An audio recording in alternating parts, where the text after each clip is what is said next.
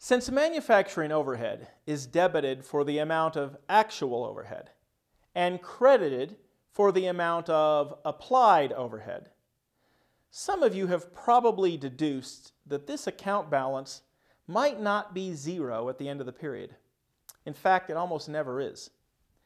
A debit balance in manufacturing overhead at the end of the period means that overhead is underapplied. Another way to think of this term is too little overhead has been applied to the jobs. A credit balance in manufacturing overhead at the end of the period means that overhead is over-applied. Another way to think of that term is too much overhead has been applied to the jobs.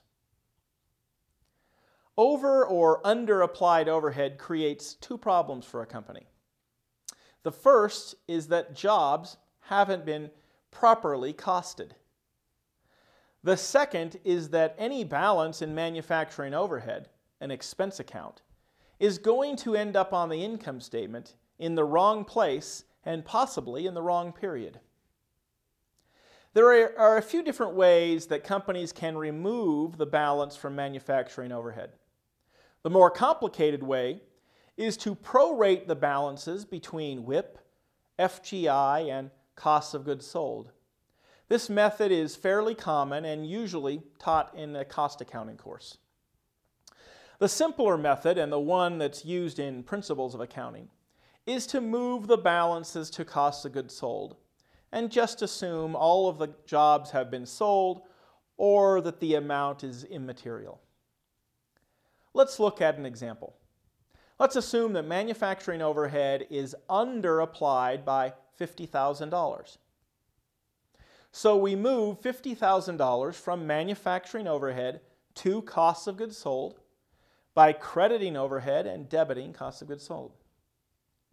Now we've increased the cost of our sold products.